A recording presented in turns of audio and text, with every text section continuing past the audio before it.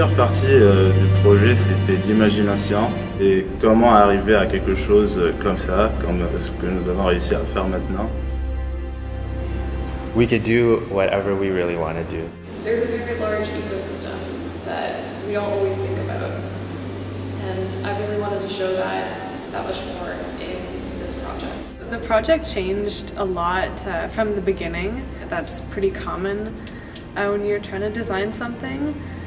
So that wasn't a huge surprise. It was a long road though. For months we just basically thought of different ideas. It would change every week, but in the end we were really happy with what we came up with, and we found it to be a simple but complex at the same time design. The university provided a really good platform for us to even just think about how engineering and arts could work together by hosting the Makerspace Challenge.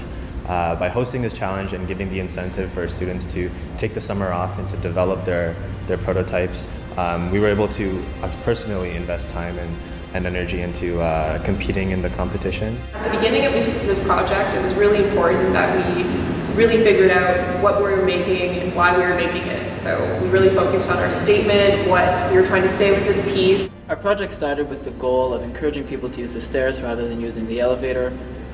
And it changed a lot from the beginning, but it definitely changed in a better way, that it looks very well, and it's larger, it's more of a large-scale project. And since the artist joined our team, we definitely worked more on an artistic side of things, but while still maintaining the original aspects of the piece, such as infinity mirrors, where we have pyramids that reflect to each other. Dans notre projet consiste à que quand les gens marchent et utilisent les marches, l'équilibrium va s'activer et il y aura plusieurs jeux de lumière qui créeront une harmonie dans notre université. The idea started with just a moving wall, which we wanted people to interact with, which would just move as you walk past it. And then we had the art students come in and give it a meaning.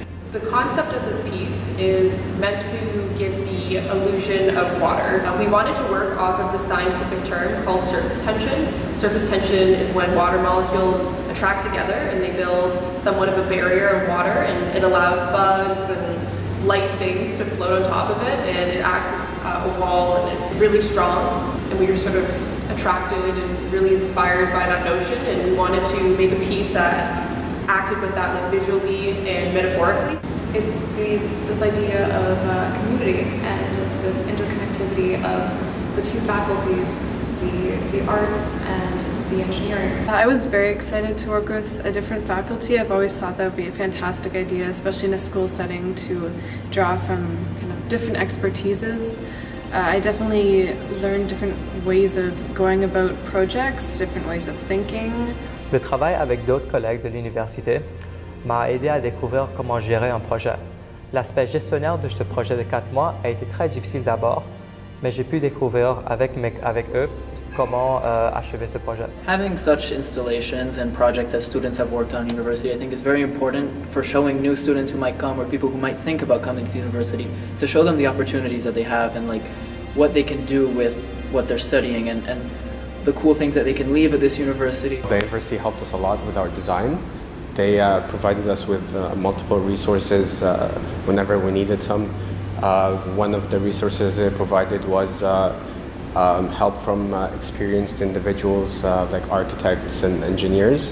Another resource they provided us was space and every tool we needed to complete this design.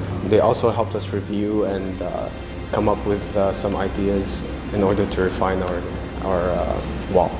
The main takeaway is that we could do whatever we really want to do.